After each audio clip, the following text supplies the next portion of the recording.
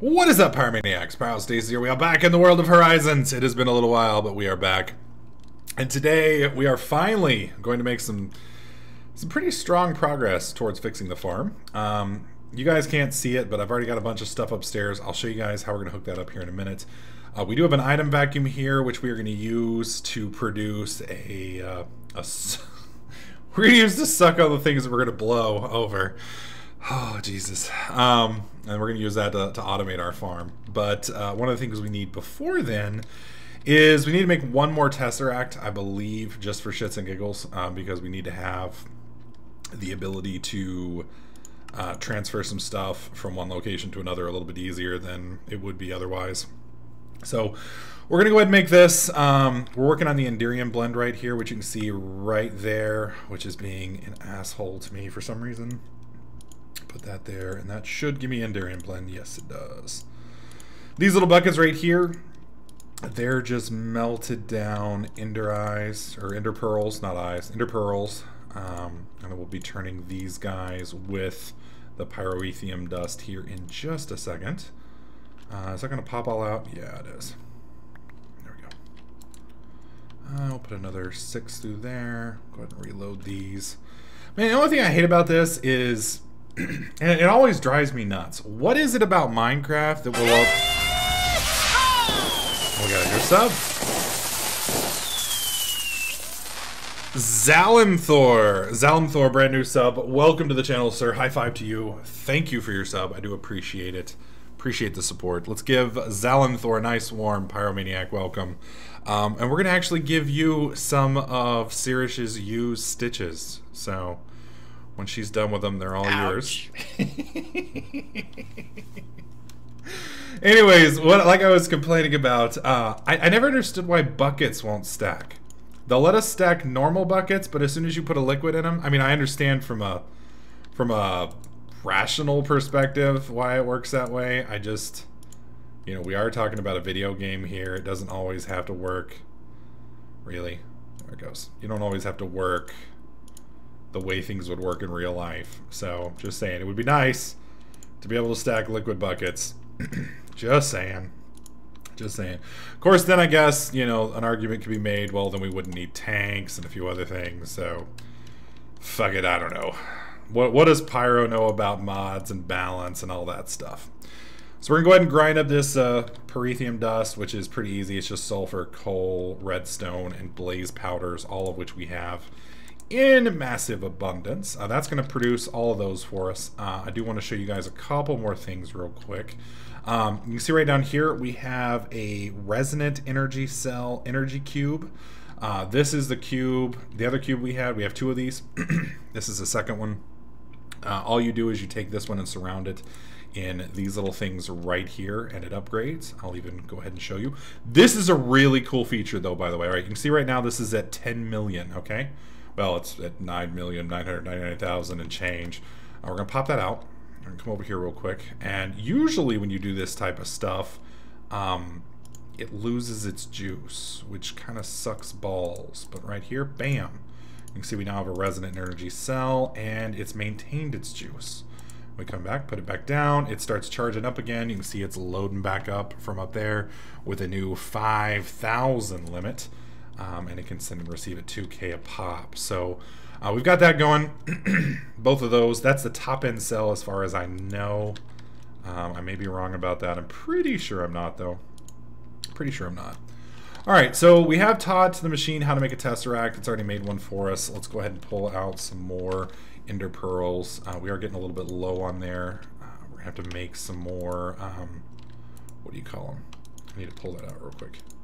We're going to need to make some more Ender plants so we can keep those growing. Once we get this automated, and today we're just going to basically be doing a proof of concept. I've never done this before, so it may take me a little while to get it, get my head around it. And then once my head's got it figured out, then we can kind of optimize it a little bit. So today it's going to be nasty. It's going to be sloppy. It's not really gonna work all that well, but it is going to function, and that's basically the hope. I'm hoping to get it working so we can kick it back here and just enjoy the fruits of our tree labor. All right, so we're gonna go ahead and put this back in here. I forgot about this process earlier today and kind of looked like a dummy. You still got one more step you got to do before you can finish it off. And now we have our Tesseract. There we go. Perfect. Let's go ahead and wrench him off. We do have our item vacuum, which hopefully will be sufficient. We have our chest, which I'm going to use just for the moment. I probably will, because I don't think I can use it with a Tesseract right off the bat.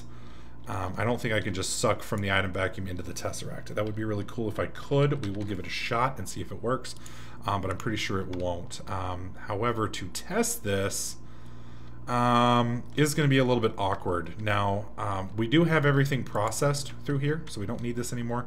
I'm going to temporarily take this down.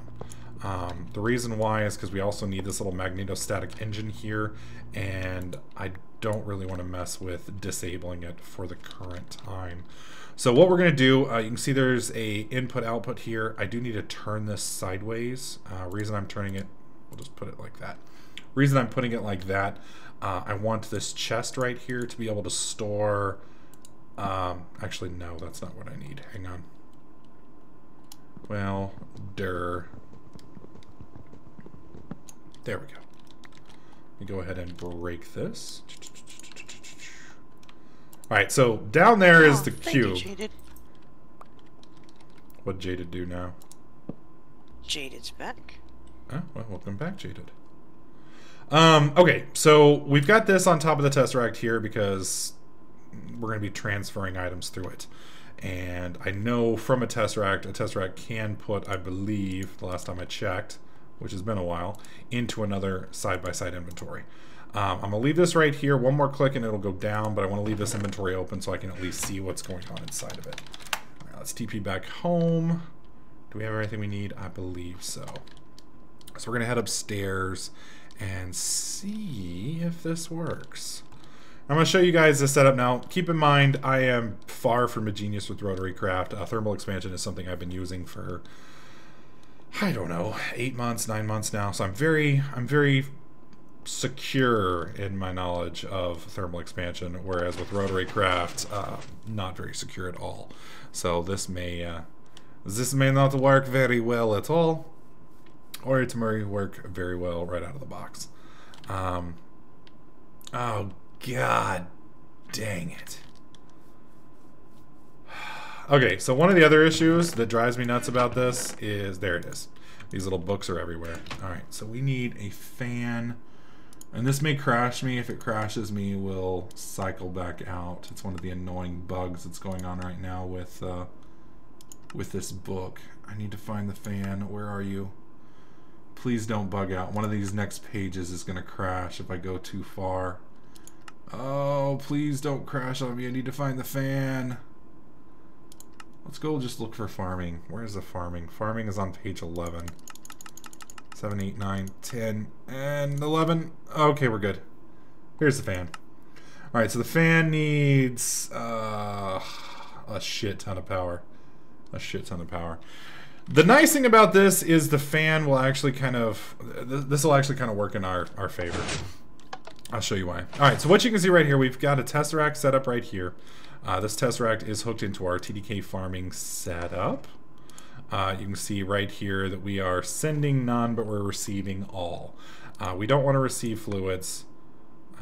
So fluid mode is blocked, item mode is blocked, and we only want to receive energy. Reason why is we don't want the Tesseracts now getting confused, since we're fixing to start using this one system to send multiple things. So right here, at the moment, this is currently sending or receiving fuel, not fuel, energy. Receiving energy and receiving it well. Now, you guys can see that we've got a couple farms here going straight across. Sorry, the frame rate is tanking just a bit. We're going to go ahead and put the item vacuum. I'm going to go ahead and break that. Break that. We're going to put the item vacuum here. We're going to put the inventory right here. Now, from what I understand with this thing, the way it works is it will suck anything in a certain radius, depending on how much power you put through it, and it will put it immediately into an adjacent chest. So that's why you have to have that chest there. If you don't have an adjacent chest, it's just going to store it in its own personal inventory right here. Okay, and then we want to put the Tesseract. We're going to use the Tesseract right here. Actually, no, we're going to use the Tesseract right here. Now this is the part that's going to be a little iffy. What I would like to do is just put the Tesseract right here and then take immediately out of this inventory. The problem is I don't think that works. If it does, outstanding. So I'm going to set this up to item mode. We want it to send only. Fluid mode, we want blocked. And then we want it to receive energy. Okay, receive. Hang on. Damn it. Item mode blocked. Item mode send only. Fluid mode blocked. Energy mode receive only. So we're sending items, we're receiving energy. So what we're going to do is we're going to take our conduits right here. Nope. Yep. Take our conduits. We're going to slap that there so that that connects. And just so that we don't accidentally, whoops, so we don't accidentally touch the wrong, or the side of the engine. I don't think it really matters, but just for my sake, we're going to go ahead and connect it like that. Now, that's going to activate this little monster here. We can see right here that this needs, let's see, needs 16,000 watts. 8 plus power divided by 16,000 watts. So we're going to go ahead and put it at 16,381, which is, we can just do like this a little bit. Come on. Oh, there we go. All right, so we need 16,000 watts. Let's kick that up just a bit. Let's go ahead and put it up at about 512, if it'll let us. There we go. There's 512. We need 16,000 watts.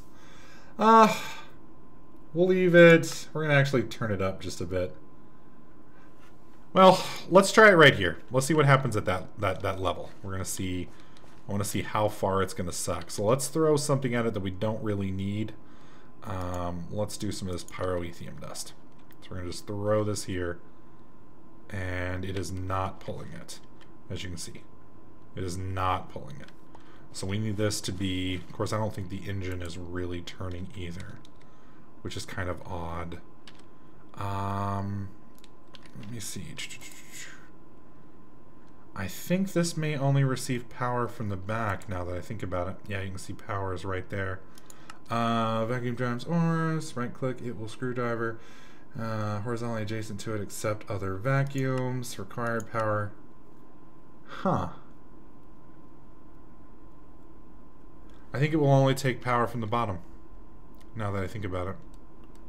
Because it doesn't seem to be taking any from here. Let me find out real quick. This will let us know real easy.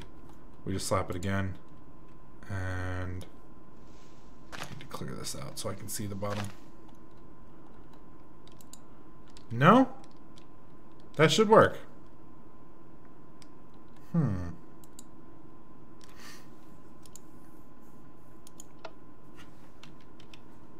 That is very odd.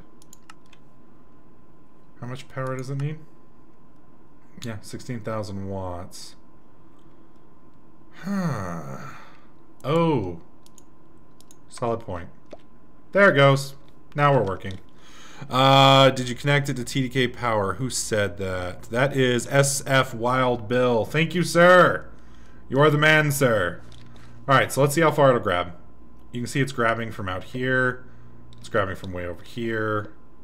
And that's good. So it's storing in its internal inventory. That's how we want it. So let's go home system and we're going to test something real quick. So this is our other Tesseract here. We've got this one. We're going to switch over here. Now for item configuration, item mode is receive only.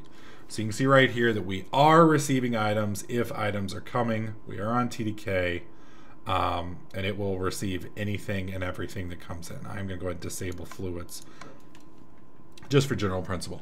So since we aren't getting anything in this chest here, that means it's not working. It's not being able to take something directly from this inventory out, which I didn't expect it to. So we're going to go ahead and put a chest here. And hopefully it will spit to that chest. It should. As you can see right here, the item vacuum draws items and exports, and it will absorb them into its internal storage. To extract storage XP, right-click it with a screwdriver. The item vacuum can also suck items from inventories horizontally adjacent to it. Ah, so it doesn't kick it out. That doesn't kick it out. So that is going to be a little bit of a problem. So this will actually take items from a nearby chest. So if I put these in here, it's taking the items out of the chest, which you can see right here. So that's not going to work for me either. So the question now is, can I take it and can I use item ducts to port it out and then port it in? So we're going to do this like this. We're going to put you just like that. We're sucking out of that inventory. We're putting into that inventory. And we're going to put these brains right here. The brains have been removed. They're in here.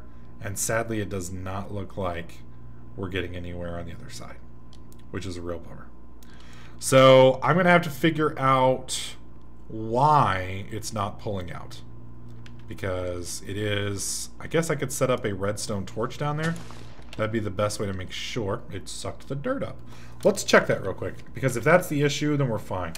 Let's go home. Let's make one real fast. Redstone torch.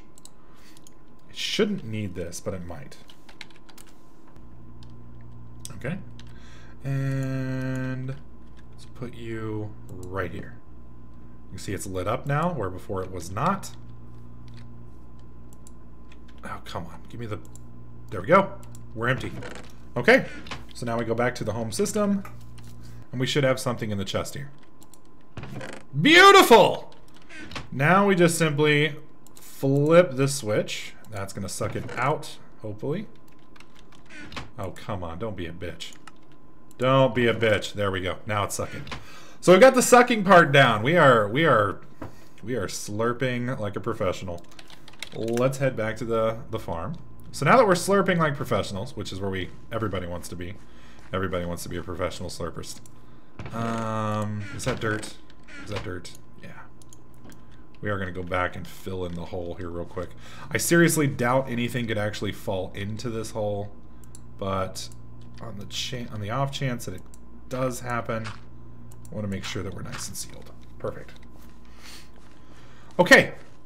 So these over here are the fans. Now I've shown you guys in a previous episode how fans work. We are going to go ahead and hook this into there. Let's make sure we are not sending items, not sending that, and we are receiving energy. Okay. So with this, we need to come up with how much wind it requires to knock all of the stuff off. So we're going to start with this one right here. The fan that this thing needs, I think the fan needs, let's see, we'll go to page 11, or is it 12? I think it's 12. No, it's 11. This thing needs, yeah, 209,000 watts is the max. So since we're in the middle, we're going to go ahead and do this one right here first. So let's go ahead and we're going to jack this up to 512. Come on.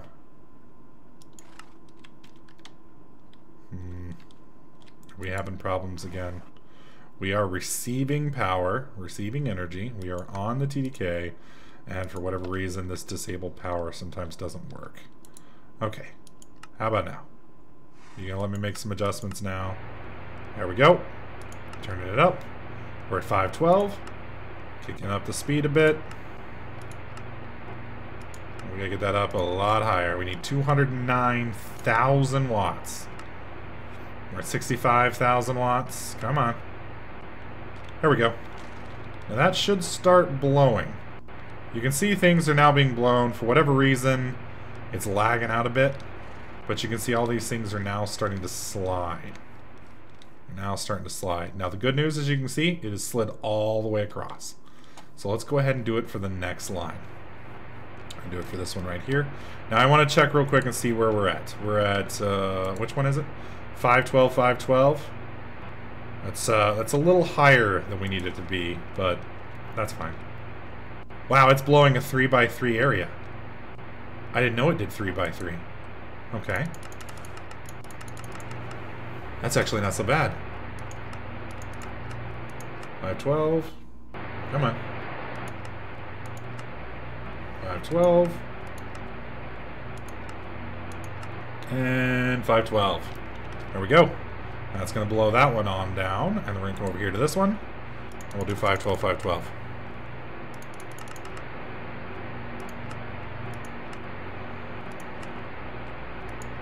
Come on now.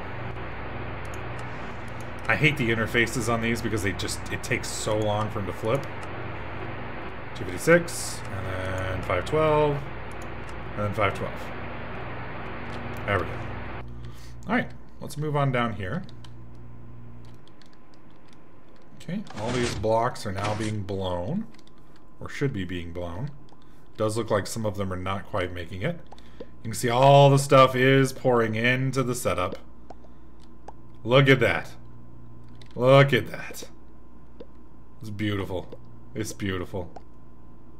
It is an automated farm. And the really nice thing about this is we have the anonymous activators underneath, so you can see all this stuff is just regrowing incredibly quickly. Now the nice thing about it, again, is the fact that I only need 3 of these to handle all of these rows. So we'll be able to set up the other engines over there. Now the only concern I have is, as you can see, some of the stuff isn't quite making it for some reason. We've got some of the stuff. I don't know if this is server lag. We're probably not doing so well on the server here.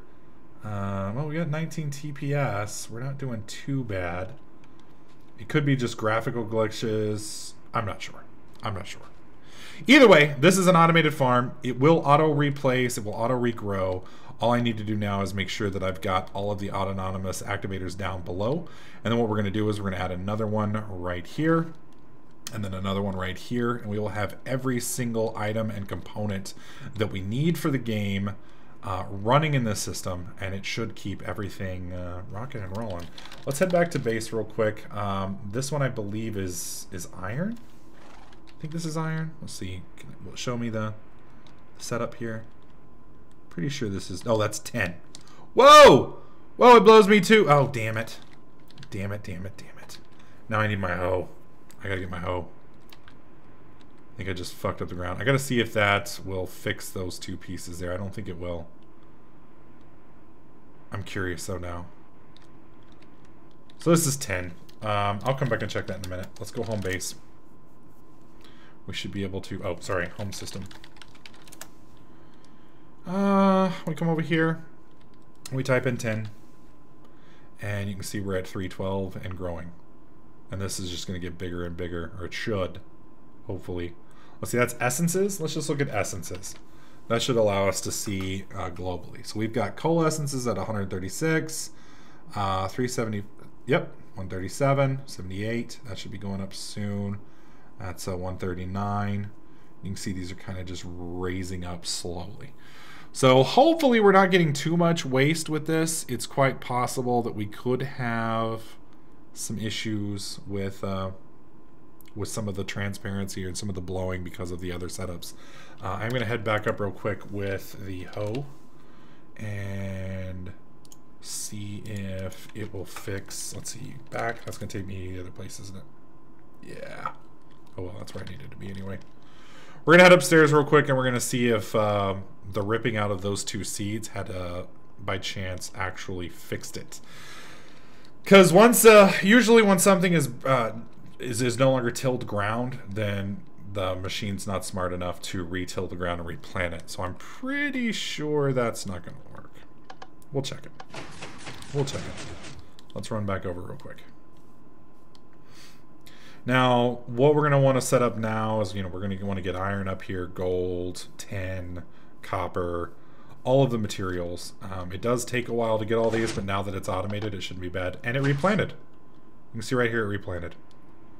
So the system is actually smart enough to turn non-tilled soil back into tilled soil before it moves it. Now, granted, this is going to be kind of an expensive system power-wise, but it's not too bad. I'm just trying to pick all this stuff up as I move across. I'm not sure if that stuff's even actually there. It may just be a graphics glitch.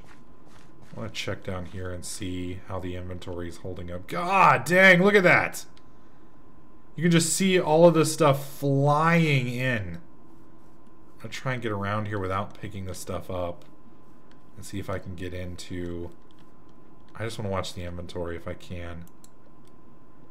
Yeah, you can see it's picking up pretty quick. It's not too shabby, man. Not too shabby. So we got coal, Christmas essences, coal essences, dye essences. We'll basically have every kind of dye we could possibly want here soon. So, anyways, that is our automated crops and our automated farm using Rotarycraft. It does require a lot of power, but not too hard to do. If you guys have any questions about the setup, please feel free to leave them in the comment section below. As always, if you like this video, make sure you slap that like button. Don't forget to subscribe, and I'll catch you guys in the next clip.